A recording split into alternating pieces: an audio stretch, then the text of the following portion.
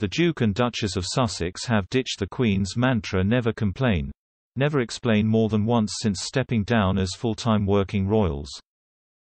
However, royal commentator Gareth Russell thinks Meghan and Harry will refrain from correcting explosive claims, answering allegations and setting the record straight on events reported by Mr. Bower in his newly published book titled Revenge: Meghan, Harry and the War Between the Windsors.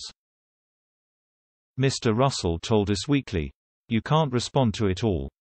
If you go out answering every single book or allegation, it will consume your entire day. You won't have spare time to devote to your own mental health and your own well-being." The expert added people as famous as the Sussexes are prone to be surrounded by a lot of speculation.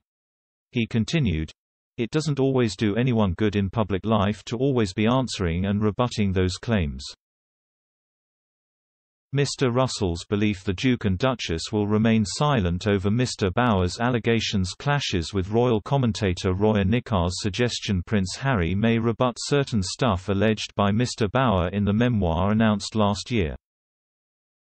Appearing on the Royal Beat podcast, the expert stressed how, despite Harry's memoir being expected to hit the shelves in late 2022, no publisher has included it in its upcoming release list.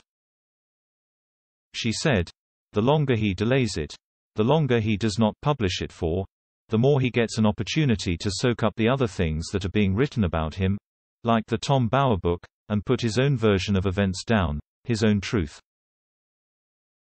And we know that Harry likes to speak his own truth these days.